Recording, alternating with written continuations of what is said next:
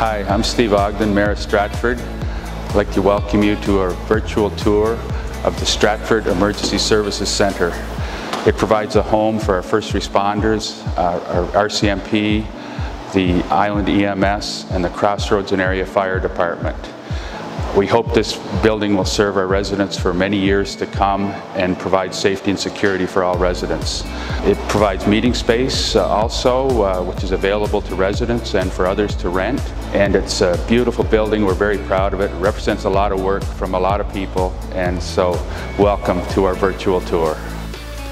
Working with the town of Stratford's sustainable initiatives, the newly built Stratford Emergency Service Centre was designed to be as energy efficient and eco-effective as possible. The Stratford Emergency Service Centre is fully heated and cooled with the use of a geothermal ground source heat pump system from its 52 vertical wells. Low-flow toilets, faucets, and adjustable LED lighting help lower its overall energy and water use.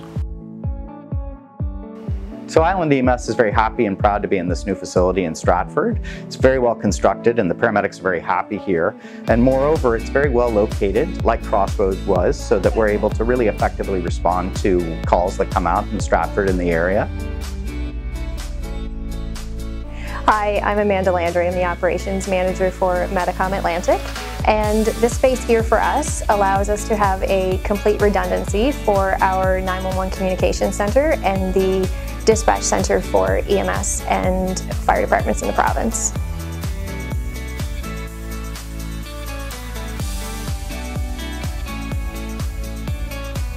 Hi, my name is Constable Cindy Bowering, and I am a member with the Stratford RCMP here in Stratford, Prince Edward Island. I am presently standing in the front foyer of our new detachment. This is where the community members can come in and speak to our detachment clerk that is full-time from Monday to Friday. If a police officer is required, then one will be dispatched, and if it's something that she can help you with, then she will do that. This building is now kind of a standalone office, so we no longer need to go to Queen's Detachment. We are able to complete everything here. It just means that we're more productive, more efficient.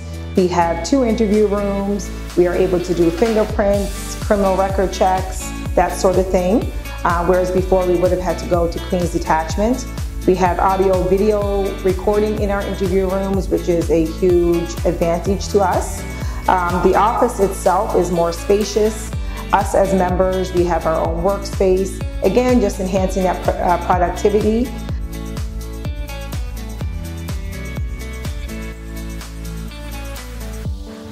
Hi, Kevin Reynolds. I'm a captain here with Crossroads Fire Department.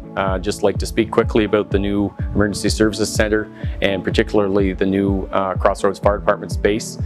This has been a great project for the fire department to be able to move to the next step of providing better fire protection services to our district.